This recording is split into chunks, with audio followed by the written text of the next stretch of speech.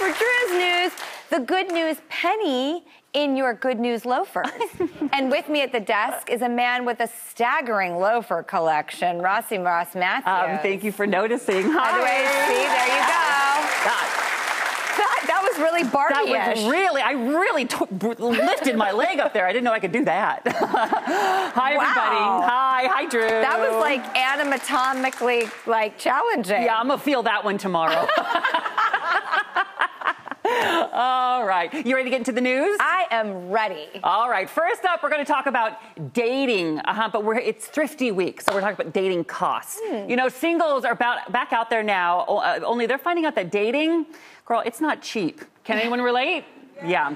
Everyone, we got used to Zoom dates, but wining and dining in person, that costs some moolah. And Real Simple reports, a new survey found 75% of daters, they plan to spend, how much you think on a first date? $50, $60.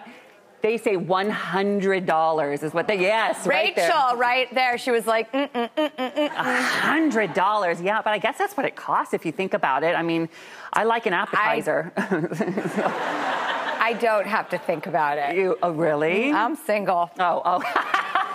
I thought you meant that you've gone on so many dates you knew how much it costs. Oh, I do go on dates occasionally. It's fun. But I guess I haven't thought about what it costs.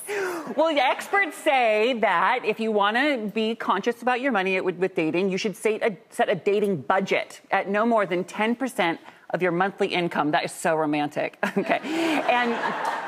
But I mean, I guess it's smart. But they say, here's some ideas too. There's some thrifty dates you can do. So if you don't have a bunch of money, you get creative. You could go get a coffee. You could go browse a bookstore.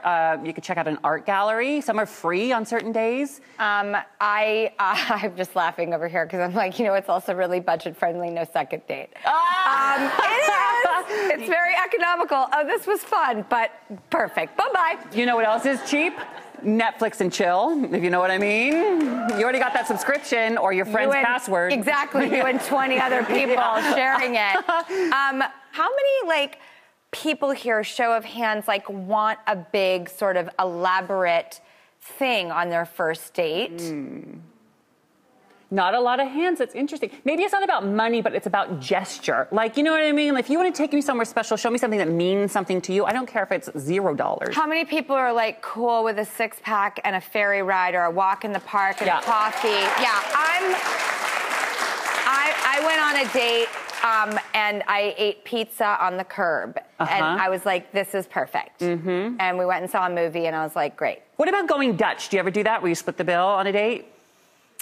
That gets weird. Does it? I just heard some weird scuttlebutt from the audience, from the guests. Why? There was some mming. Does anyone raise a hand, want to say why they were mming? I see you with a giant flower over there. Please and thank you. I am feeling that flower. One second. Oh my gosh!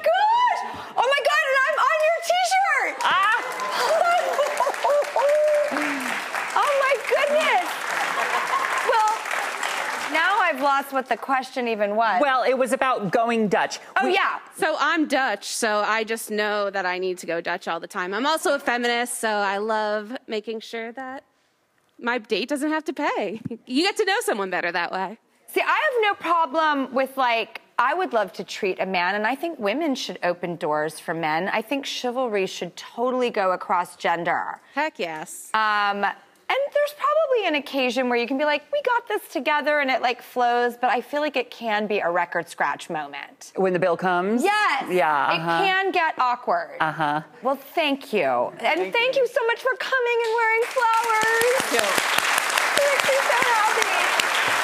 Okay, well, sticking with the thrifty theme, we've got another thrifty and sustainable combo. The Daily Mail reports that there's a new time-saving trend making the TikTok rounds. The next time you go grocery shopping, instead of paper or plastic, try a laundry basket. What? That's right. You can use it to shop, then check out, and just load it on back into your car, plop it down, then you can take it out and throw it right back in your house, and this solves the old, soups can roll around problem or the bag breaking. Who's in for this? You love this. I live for a laundry basket. I love laundry. I know you do. It's so weird. I love it about you. I love it.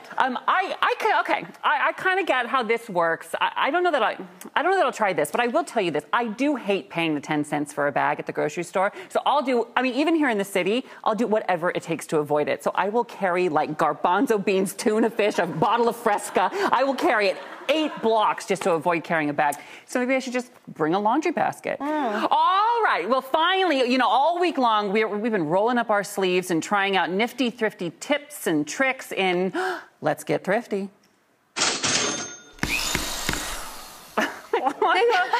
Is that a drill and a pig snort? You better believe it, Drew. Today, we're adding power tools to the game with our pumpkins. We're going to drill a pumpkin. I'm a safety kind of guy, so let's put this on. And thank God it coordinates with my outfit. Okay, good. Today, we're going to drill a pumpkin. That's right. Are you ready? Well, Good housekeeping reports your household drill can make the perfect pumpkin carving tool. No need to buy any fancy carving tools. Every year I buy one of those pumpkin carvers, and the next Halloween I'm like, where did that go? Well, now we don't need it. Look. Okay. Here's a pumpkin, and you can get these like grids where you kind of follow and you take one of these little toothpicks and you sort of poke, right? Like a stencil. Like a stencil. And then you can either drill right through the paper, or you can mark it with the toothpick and then remove the paper and get your drill on. Yeah, but I'm going to go right in. Are you ready? Okay, let's get drilling. Okay. Oh. By the way, I knew that thing was loose.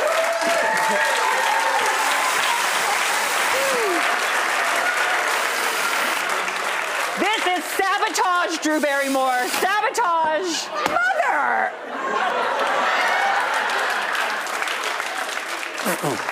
Okay, well, it seems like a great idea when it works.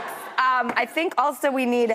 What are we drilling with this? Look at the hole. I don't know. This is the wrong size.